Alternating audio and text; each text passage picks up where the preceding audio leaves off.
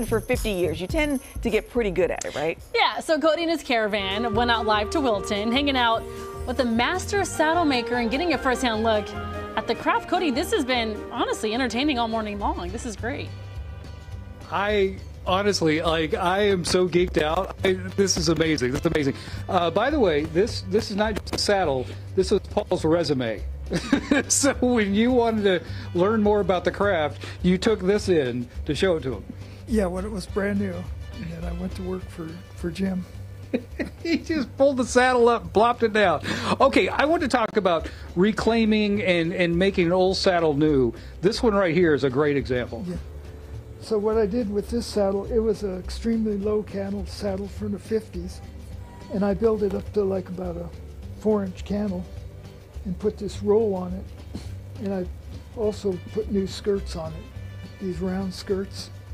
And it was square, right? Yeah, it was square, and they were sort of deteriorated, and I put, you know, buck rolls on, wrapped the horn, and I put a new rigging in and new fenders and all new straps and things like that. So the idea with a saddle, in talking with you this morning, is that you want to be a part of the horse. You don't want to be fighting the saddle. You don't want to have to cinch it up. You know, you want it to fit perfectly. Right. Yeah, that's right. You want it to fit so you don't have to cut your horse in two to get it to stay on. And if it's bad enough, even if you cinch it real tight, it's not going to hold. You rope something and it'll go over to the side. And then when you were talking about the back of this and how you raised it, for a while there it was real popular to have a short back on it. Back in the 50s, you know, more or less 50s, 60s, early part of the 60s, they had real low cantles because of the rodeo and like that.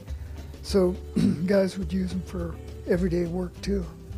And that's no good on your back. It doesn't give you as much security and like that. But things have changed, you know, so the cantles have come up.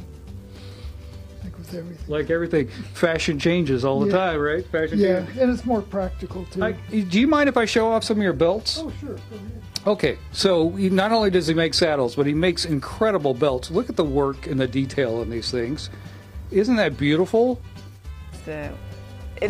Seriously, you are an artist, my friend. Well, thank you. So how do you do? Is that taking a tool and pressing down on the?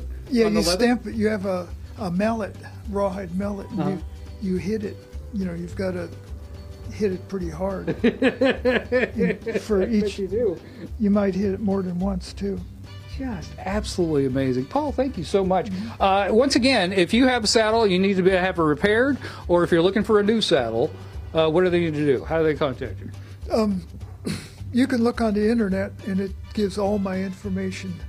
I've got a site there under Franusich Saddlery, and it'll give you the number you need to call and all that. So. All right. Yep. Man, I'm learning some stuff today.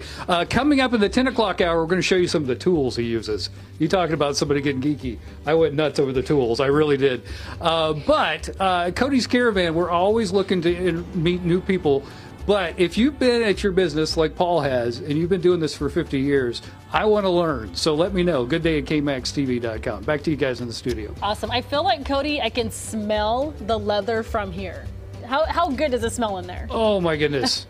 It smells so good. Sean and I both walked in. We're like, oh, it smells so good. It smells so good. It's so familiar, too. Just the smell of a leather saddle, you know? All right, Coach, thank you.